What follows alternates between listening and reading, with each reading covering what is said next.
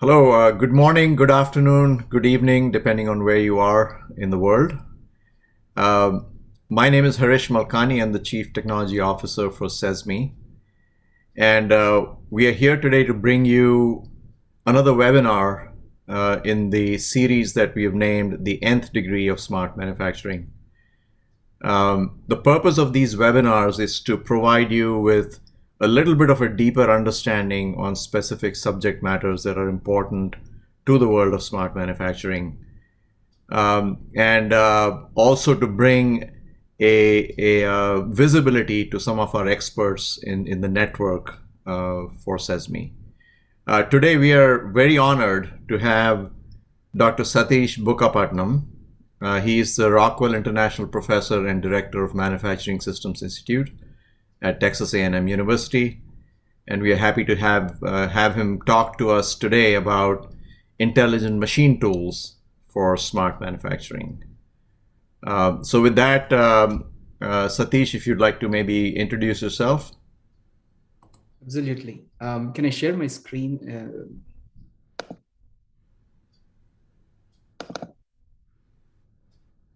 Yeah, again, thank you so much, Harish. Thanks for the kind introduction. Are you able to see my screen? Yes, we are. Yeah. Today, let me begin by providing a brief introduction to uh, what our research portfolio is all about, and then the background that I bring. As you have rightly said, I'm a faculty member at Texas A&M, serve also as the director of their Institute for Manufacturing Systems. And broadly, in the last 25 years that I have served on the faculty at the University of Southern California and Oklahoma State, besides A&M, our group has been focused in the area of smart manufacturing, broadly defined. Specifically, we have been pursuing some fundamental challenges at the nexus of manufacturing science, essentially precision manufacturing and data science and artificial intelligence. And our research has always been focused on creating innovations to address some of the quality assurance as well as productivity issues in primarily automotive, aerospace, and microelectronics industry. And again, I'm very glad to be part of this deep dive conversation and look forward to the remainder of our conversation, Harish. Great, thank you, Satish. So, the topic today, we've called it intelligent machine tools for smart manufacturing, right? So when I think about the word intelligence, right, that can exist at various levels in that ecosystem. It can exist at the device level, it can exist at a machine level, it could reside at a flow path or a line level, it could reside at a plant level, at the enterprise level, right? So could you speak to us about why intelligent machines are important for that smart manufacturing ecosystem, and how they fit into that landscape? Absolutely, Harish. Let me try to talk about the issue of why we need intelligent machine tools as we move to the next frontier of smart manufacturing. The first idea that I would like to share is the uh, disruption that is imminent in the entire manufacturing ecosystem, which is currently is being called as transformation of manufacturing into a service. The idea here is to be able to make products and deliver qualified products on demand and move it from a traditional, very centralized manufacturing enterprises to a more democratized and highly distributed manufacturing enterprises. The idea here is very similar to the disruption caused by Uber in the transportation arena. Uh, so when this democratization or Uberization of manufacturing is being conceived and being talked about in various different forums, one of the key ideas that comes to the fore is things related to machine tools themselves. Fundamental among these actually relates to how machine tools are used to fulfill the demand for a product, just like the automobiles are used to fulfill the demand for transportation, right? And again, taking a step back and ask and think about why Uber has been successful in the way it delivers the service at the quality that it offers. It because of certain advantages a car currently has, and a machine tool still does not have. And in that context, we have been thinking in terms of three different imperatives. So Satish, when you talk about, if you go back to the previous slide, if you talk about the manufacturing as a service, right? I mean, there are some manufacturing sectors that are sort of natively suited for sort of a digital delivery, like additive manufacturing, right? But I'm assuming that when you say manufacturing as a service, it actually applies broadly um, to the other sectors as well. So you could have conventional manufacturing processes that are part of that manufacturing as a service ecosystem, correct? Indeed, Harish. In fact, if you think about it, overwhelming majority of manufacturers around the US are small and medium enterprises. Mm-hmm. And or again, a vast number of and majority of their machine tool platforms are not yet additive manufacturing machines, but they are comprised by various conventional machines that you're seeing on the slide. They could be consolidation processes, part of the foundries, or it could be machine shops, or it could be finishing centers, what have you, right? So we need to go beyond just looking at what is being thought of as the revolution from additive. But the key here is how do we fulfill the customer demand? And to be able to do that, you need to execute a process chain. One machine is not going to accomplish it. You need to have a shop floor consisting of multiple machines over which you have both information as well as material flow with which you accomplish it. So the quick answer here is absolutely yes. We need to think beyond and above one process, either additive, subtractive, but we need to be able to capture the ability of a small and medium enterprise to be able to deliver value and be able to capably produce the product on demand. And of course, there has been some evolutions happening in the machine tool arena too.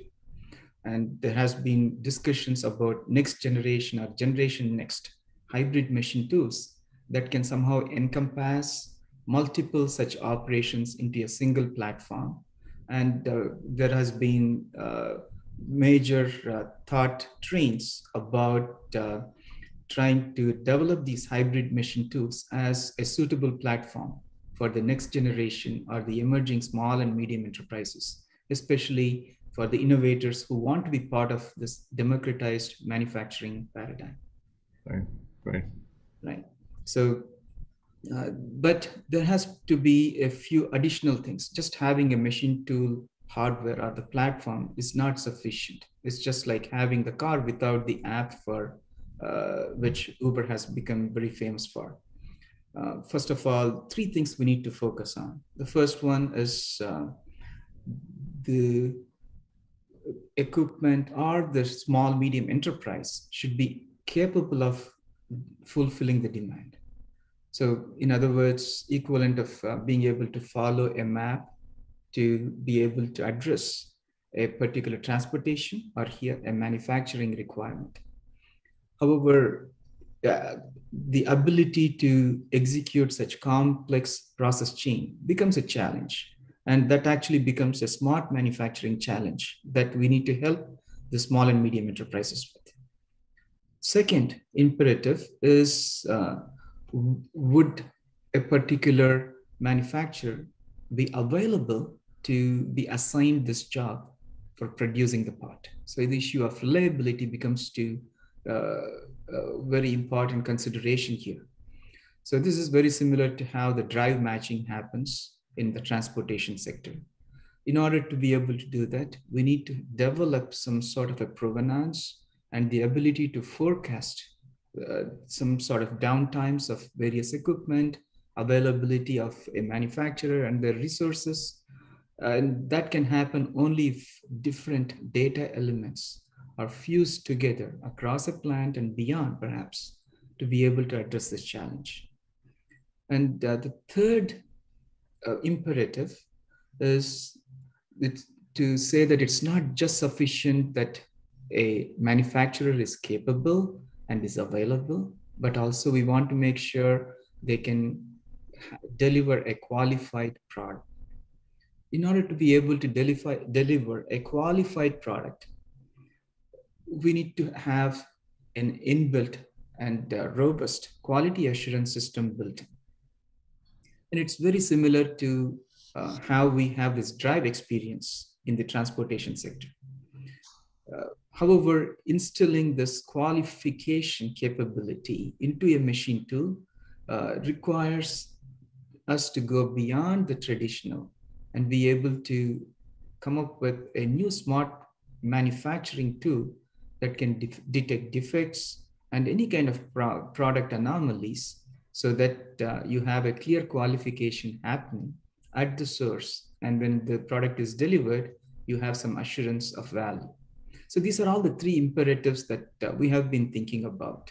Yeah, so a couple of things just came to mind as you were speaking, Satish. One was that I think you used the word machine and manufacturer a couple of times. So what I'm assuming there is that when you say, can it do the job, it could be both levels, right? Can the machine do its specific job versus can a small manufacturer in a larger supply chain do its job, right? It's at both levels.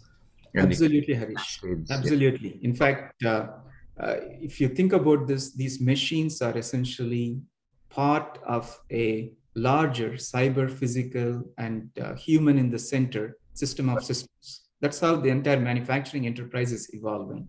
Okay. And the more we connect them, we are looking at a system of systems here. Right. So I think what I was thinking beyond just what you just said is that, okay, you also said connect, and what I'm thinking here is that in addition to the imperatives that you've listed here, it's absolutely important for the machine or the manufacturer in the supply chain to be aware of what's going on, right? Be self-aware. And second of all, be able to communicate. If you're a machine, then the ability to communicate with other machines in that flow path. And if you're a particular plant in the larger ecosystem, then your ability to connect as a plant from one plant to another, perhaps, right? Is that also sort of tied into some of these imperatives that you're talking about? Absolutely. Again, Haresh, in the sense that these imperatives have to be in convergence with the larger IT as well as communication issues. Absolutely. And convergence of these operation technological challenges with IT is essential to properly give value to our small and medium enterprises. So essentially, the idea here is we need to connect them in a very cost-effective as well as efficient way. Absolutely. Right. So how, I mean, you said, okay, why this is important. I'm assuming that you'll now go into telling us, there you go, what exactly do we need to do? What do we mean by smart machines? Yeah, great. Absolutely. Yeah. Again, the idea here is hopefully we have some kind of a teasers on the value of having a smarter machine and embedding intelligence into these machines, and also some sort of a new generation of a machine. And what I will try to present here is one version of what can be a intelligent machine tool, and how this intelligent machine tool can help with achieving some of the imperatives that I spoke about. And this initial version essentially is based on what is called the idea of smart hybrid machine tool. And this essentially combines additive, machining, finishing, inspection into a single platform. And the idea here is you can print various kinds of materials at small volumes of any free forms. And you can actually finish it to the not just form, to the functionality, and study the whole process flow into a single platform. And while you are actually making the part on this machine, you have a lot of sensors like measurement instruments embedded into the machine so that you can collect data while you are actually processing the part and making the part. And this ability to sensorize as well as create a proper data ingestion pipeline will help make this machine to a smarter machine and come closer to delivering on some of the imperatives I spoke about. Over just mere installation of sensors and data ingestion platform is not going to be sufficient. You can create fantastic dashboards where you're actually visualizing various data that one can collect from various sensors and measurement instruments from a machine too. But unless we have a way to harness this information, we may not be really delivering value to our manufacturers. Let me elaborate on that part also. Essentially, the message here is we can actually come up with advanced machine tool platforms. We can sensorize them effectively, but we need to go beyond to be able to deliver value. And here what we have is the various data streams that we can obtain from the machine tool. Here you're able to collect simultaneously vibrations, forces, temperature, and simultaneously you can go and then watch the machine through a high-speed camera. And again, by applying some advanced learning techniques as well as pattern matching techniques, you can associate and synchronize all data sets. So in other words, you can start interrogating the entire process by asking questions such as, when I'm observing some unusual pattern in my forces, what exactly was happening in the process and what exactly was happening on my product. So such type of complete association can be used and developed and used for detecting anomalies in the product. Essentially, you can look at defects and you can work backwards by looking at the sensor data to look at the root causes. And similarly, you can use the same data sets to be able to look at the process related anomalies too. For example, if you're looking at a 3D printing process or a welding process, you can look at the spark patterns to tell if there is anything anomalous about the heat, the energy sources, or anything related to the materials, and so on. So the ability to fuse this information to be able to address some of the quality as well as machine reliability issues, I think is very valuable, and it's an imperative that we need to be thinking about. And there has been a lot of studies that have showed, or at least showed through certain use cases, that significant increase in the output as well as reduction in costs are possible through the use of such provenance enabled through this sensor fusion. So Satish, when you were talking about sensor fusion and the fact that you have many, in this case, you have three sensors from which you're getting the data, but the more important facet of that is that you're taking the three signals and then deducing from that something else which is greater than sum of the parts, right? That is not simply looking at the three signals independently, but you're forming some conclusion or developing some insight because a subject matter expert can take a look at the three together and say that, oh, this means that there is an impact on something in the part or something in the process, right?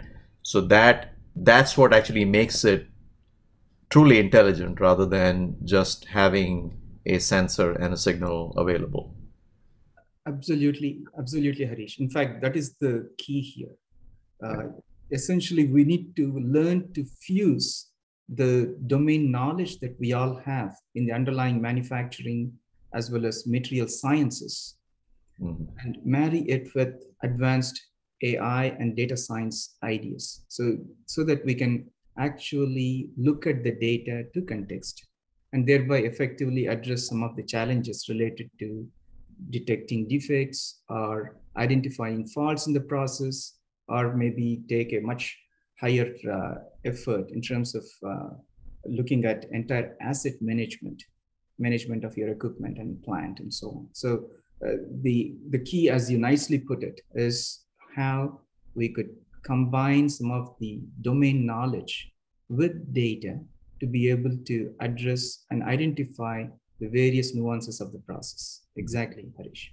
Great. Great. So tell us how then. How do we actually make them intelligent? What are the pieces that are necessary? Sure. Again, let me give a couple of facets. Again, as I mentioned, there has been a major efforts to insert different kinds of technology as part of our manufacturing operations.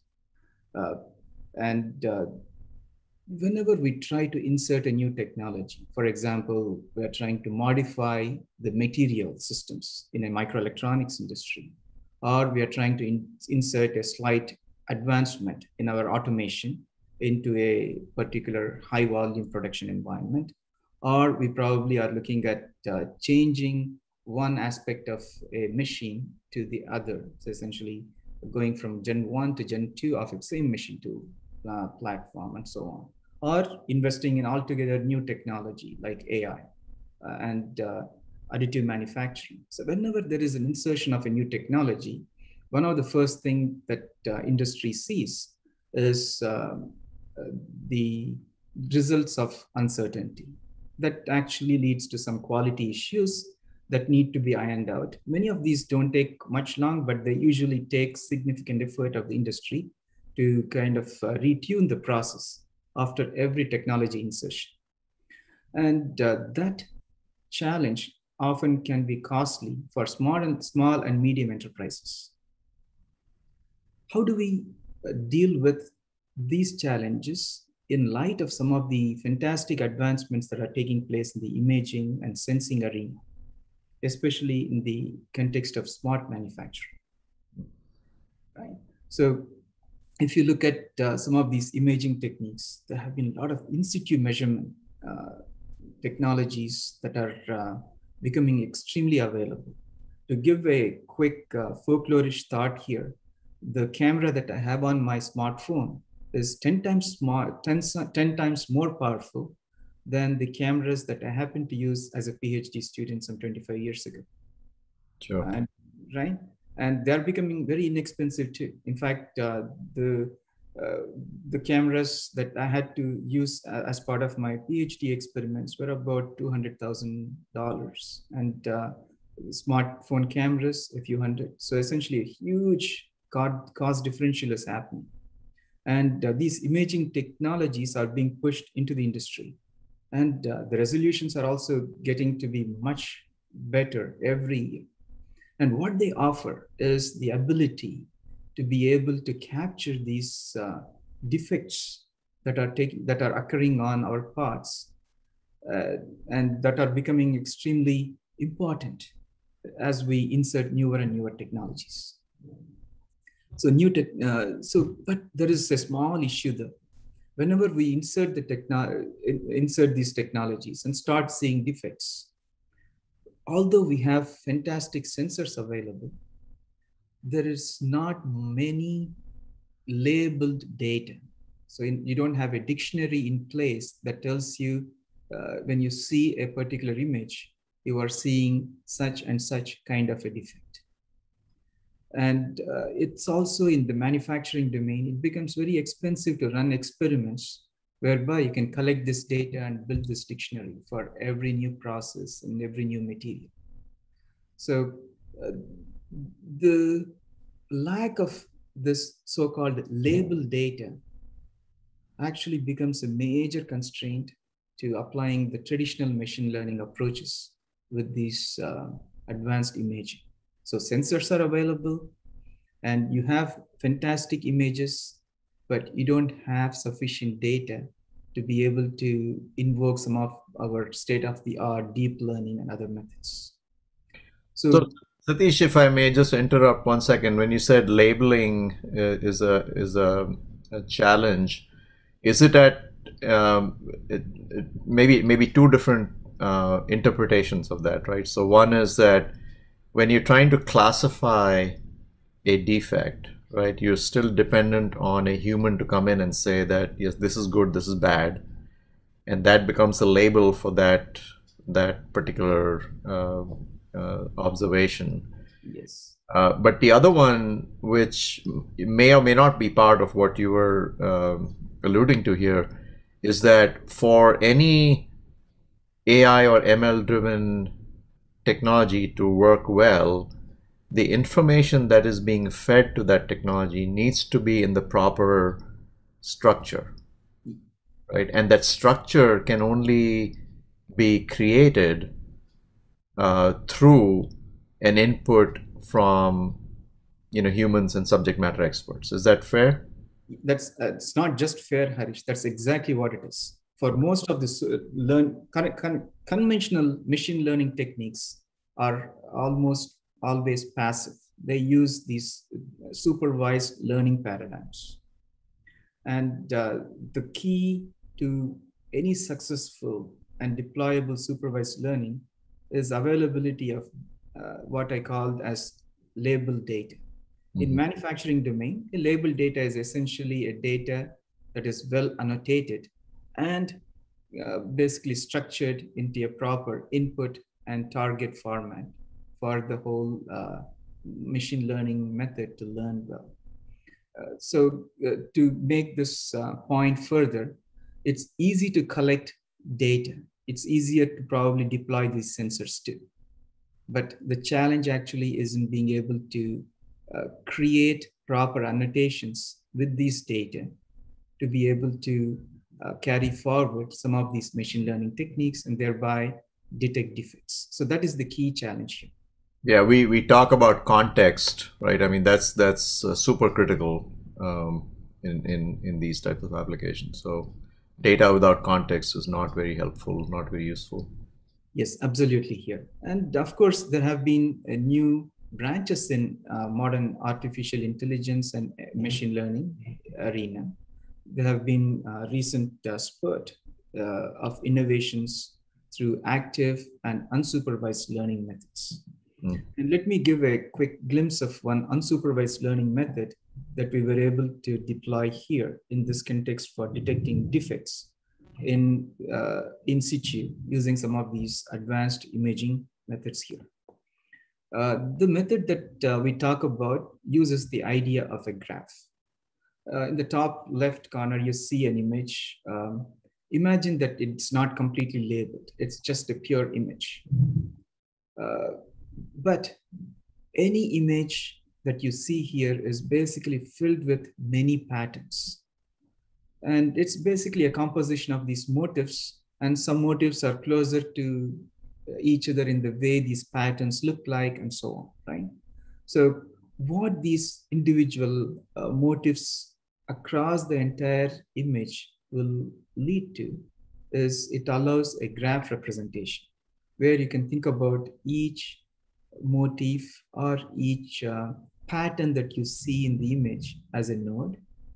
And you can look at any pair of such patterns or the nodes and say how similar they are. And based on the level of similarity, you connect an arc to bind these two nodes together. So essentially what you have is a bunch of nodes all over your image, each representing a particular motif or a particular pattern. And the node that connects any of these two patterns is actually is basically the similarity of these patterns. And an interesting idea here is when you actually have an image and build these types of patterns, it usually, with certain quick, clever manipulations, it usually allows what is called a planar graph representation. And using this planar graph representation, you can actually come up with a way to classify each node as those belonging to usual and those belonging to unusual.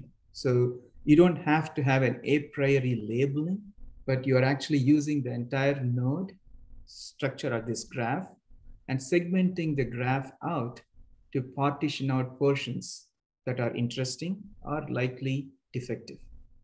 And this intuition was used to develop a method that can capture the key segments out of your image and very quickly using a simple energy type of a metric that you're seeing on the right-hand side. And it turns out that's much faster and much more efficient than some of the supervised learning methods for detecting these unusual patterns in the image. And it's probably better, way better than many of these early stage unsupervised learning techniques. And it's not just about being able to detect, but also it's about tracking how these defects are evolving under different conditions or over time. So this graph representation can be used not just for looking at landmarks in space, but also you can look at the patterns that occur over time and then bind them together in this form of a graph representation. And it actually leads to a quick, as well as sometimes very effective way to isolate out defects or at least some interesting patterns without the need for any labeling. So whatever data the industry produces, we can still be able to use this technique to be able to isolate landmarks of interest and maybe provide a defect count and definitely make these sensors that much more powerful. So a couple of thoughts, Satich. One was around whether this sort of analysis and computation is, number one, done in real time, and if so, then are we talking about bringing that type of computing power lower and lower down to the sensor and the device and machine levels? So that if you maybe want to respond to that particular point before I state my second. Sure. Yeah, when real time here is of the order of a fraction of a second to maybe an order of a second. And those things can be done now with the available computing capability, because much of the computing actually takes place for what we call as establishing some sort of landmarks and so on. And in terms of overall computations for an image processing type of a technique, if we do it in edge, that is, embed the whole intelligence into the machine tool, you probably are looking at a fraction of a second to be able to detect these defects. And if such capability is not possible, given this local computational limitations, these applications could be deployed in the cloud. And as we transmit the images, these images can be processed through the entire data ingestion platform that we will have as part of the smart manufacturing enterprise. And these could be processed at various echelons of the network. So quick answer here is it would be wonderful if we have the computational power to embed this intelligence, in which case you can detect these in real time at the fraction of a second rate. However, if we have to deploy web or cloud-based applications, it still is feasible, and the real time would be at the order of a few seconds. I see. I can see. I mean, you know, it with at least the world that I came from in metals processing. Image analysis and assessment of surface quality on metal parts, right? That was like the next frontier, because to do that in real time would provide such immense benefits in terms of process improvements and process control. So I think the fact that we are getting to the point where cameras are getting cheaper, image analysis has become possible, computing has become possible at the lower end of the spectrum in terms of where it actually occurs. Sort of it gives me a sense that what was perhaps not possible 10 years ago in surface inspection and surface monitoring in real time would now be possible, right? Based on what you just stated here. So. Very much so, Harish. In fact, not just imaging, but the sensor technology also has become a little bit more affordable now. And you can actually start detecting defects by fusing information from multiple kinds of sensors.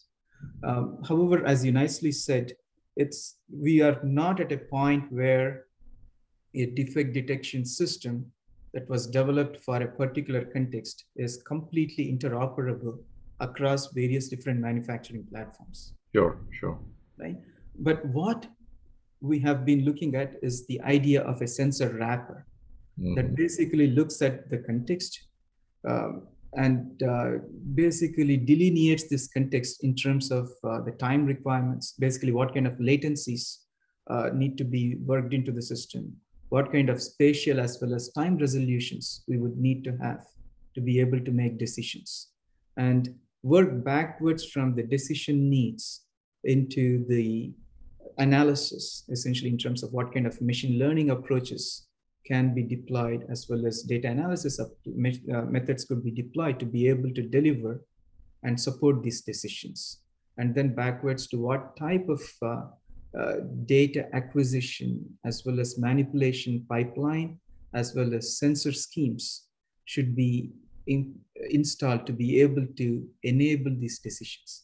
And we call this entire scheme of thread of analysis, data acquisition, manipulation, and sensor suite as a sensor wrapper. And we need to think through developing such sensor wrapper ideas peculiar to every particular manufacturing domain.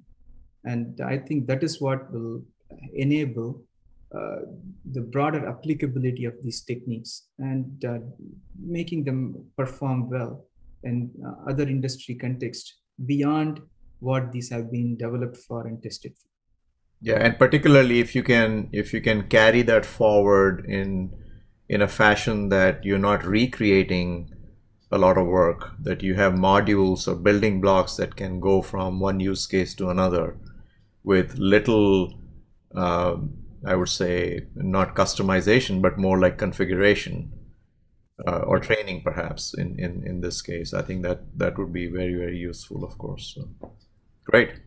Absolutely, yes. Essentially, the customization or basically configuration modification would be in the form of making a few specific adjustments to match the time, quality, as well as contrast needs for every different application.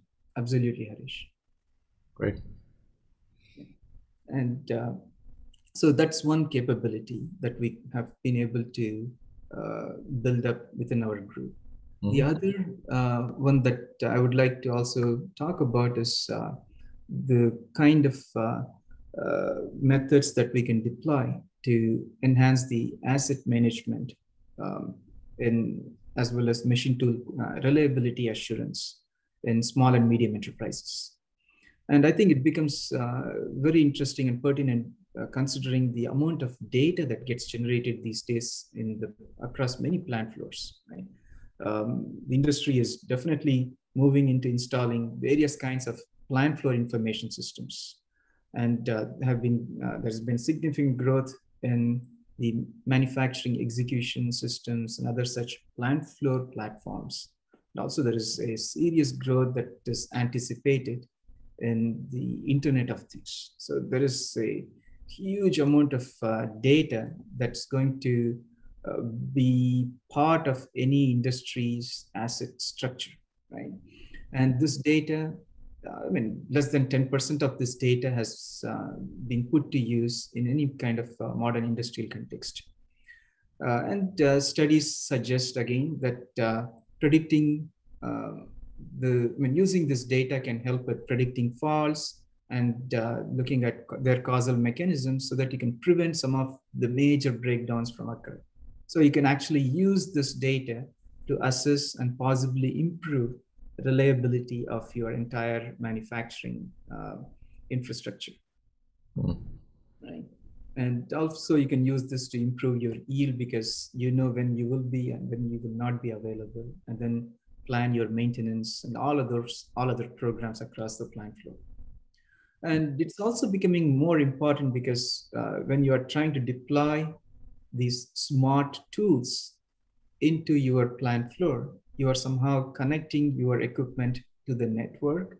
So since the entire manufacturing operations and enterprise is going to be highly connected, you want to make sure a breakdown is properly monitored and then possibly prevented, because it will have much higher ramification in a highly connected system instead of when it is not. Right? So the challenge here is how can we use the data that gets generated and that's becoming extremely abundant across many manufacturing enterprises to be able to detect these breakdowns well before they happen so that you have a chance to prevent this.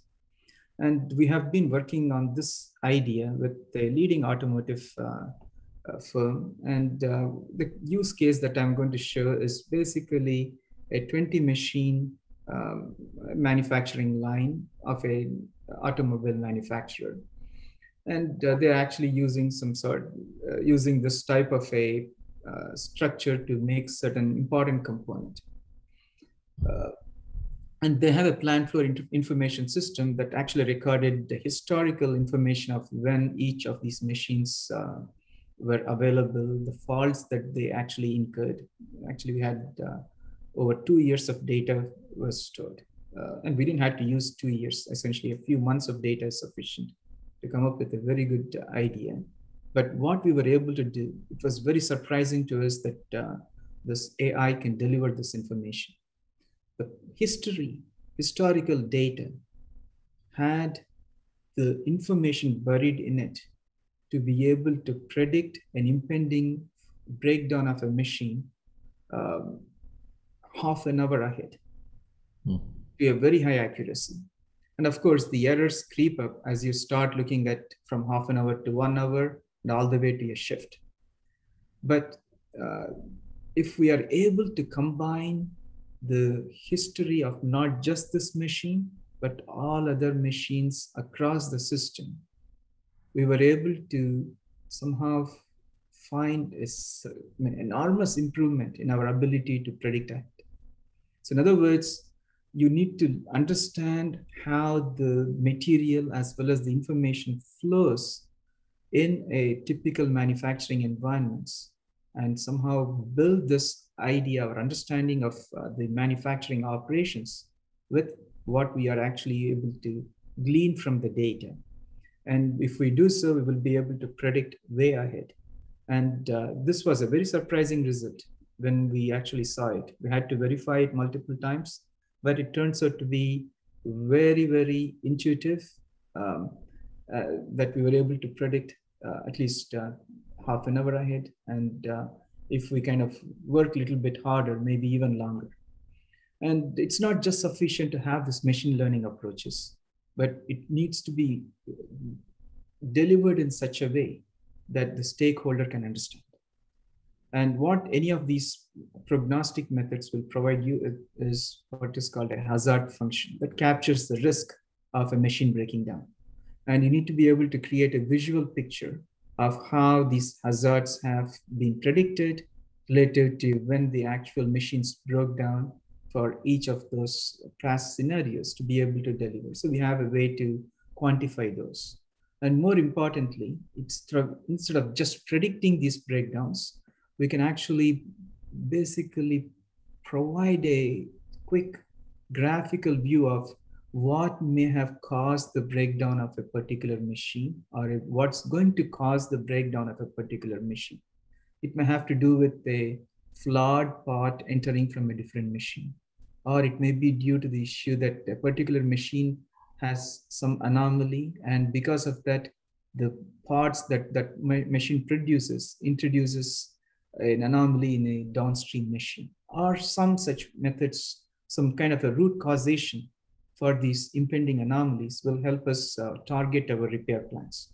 So these are all some of the ideas that we could definitely build in. Again, uh, even in this scenario, you're somehow combining your domain expertise of how these machines work, how they are connected, how the product or the material flows through these machines, and how the information actually is controlled across this machine, and then marrying our domain knowledge with data to be able to deliver good predictions.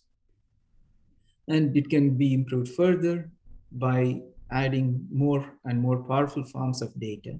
But even with the existing conventional data sets that most of the manufacturers keep a log of, it's possible to develop advanced AI tools that can provide such values for improving their assets.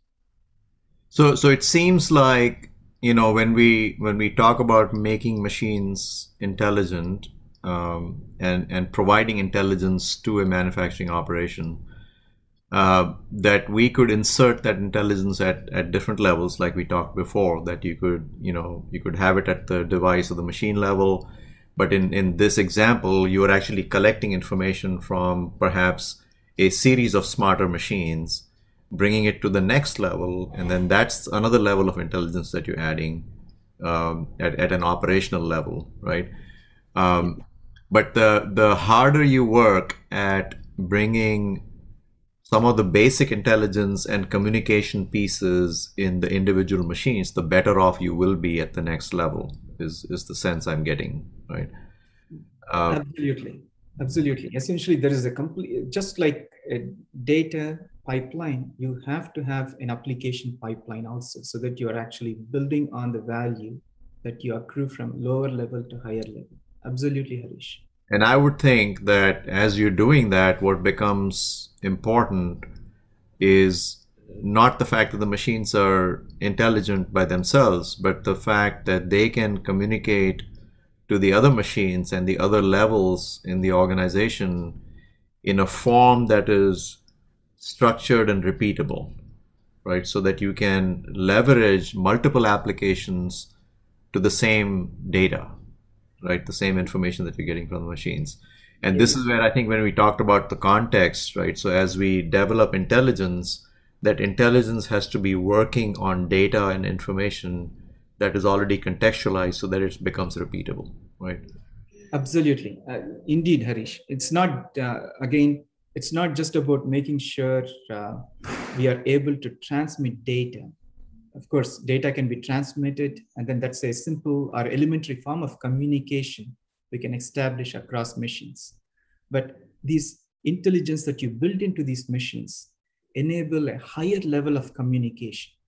Instead of just transmitting data, they are actually, machines are transmitting what we call as more actionable information across the network. I think that actually enriches the entire platform, and as also leans out the entire platform. Basically, you are essentially transmitting only the more valuable information, and as a result, you're making the whole pipeline much more efficient and clean. Great, great. Well, this has been a great storyline. I mean, we've talked about, why is it important to have the intelligence embedded in the machines, and what are the ways in which you can do so. And what is also pleasing to see is that a lot of these techniques are not just for some of the advanced manufacturing operations, but also for many of the conventional pieces. So let's close it up with some of your closing thoughts and takeaways. Sure. Let me quickly summarize, Harish. Yeah, yeah. Essentially, as you nicely said, the entire manufacturing community has been looking at ideas to transform manufacturing into a service. The key motivation behind this is to be able to enable small and medium enterprises take advantage of this emerging digital threat. And one of the key imperatives here is to empower our small and medium enterprises with intelligent equipment that can actually take advantage of various applications as well as advances taking place in the smart manufacturing arena.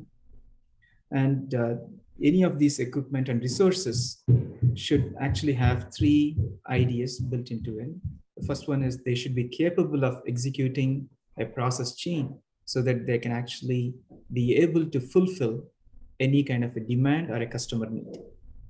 And second idea is if these are embedded with these sensor wrappers, essentially have heterogeneous sensors, imaging instruments, as well as embedded intelligence, they can actually be much more powerful in the effect that they are not only capable of fulfilling a demand, but also they are available to fulfill the demand and be able to uh, fulfill the demand with highest quality metrics.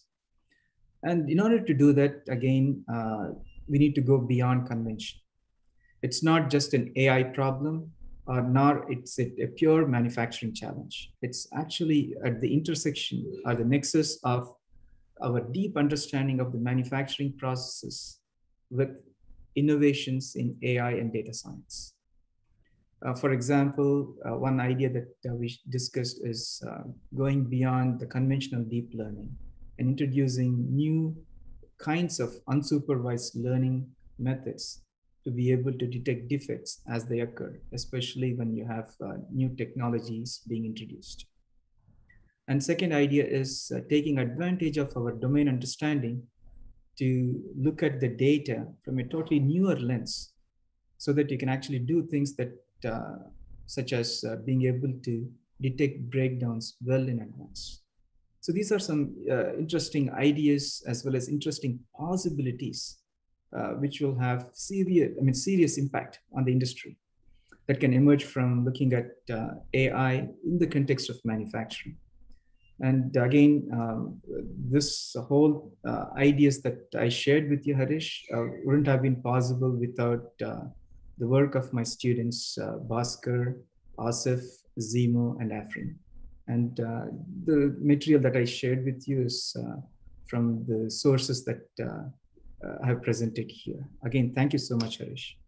Excellent, excellent. Well, this has been certainly very, very educational for me personally, and I'm hoping that for our audience as well. So I want to thank you, Satich, for being with us today. I know there was a great deal of work that went behind this, and thank you to your team and your students for helping expose it to the CESMII community. So thank you for being with us. Thank you for sharing this with us and providing your insights. With that, we will close this webinar off, and if the audience has any specific questions, they can certainly contact CESMII, and we will help get in touch with Satich and his team if there are specific questions. So again, thank you again. Thank you, Harish. Good rest of the day. Stay safe and be well. Thank you, everyone. Bye.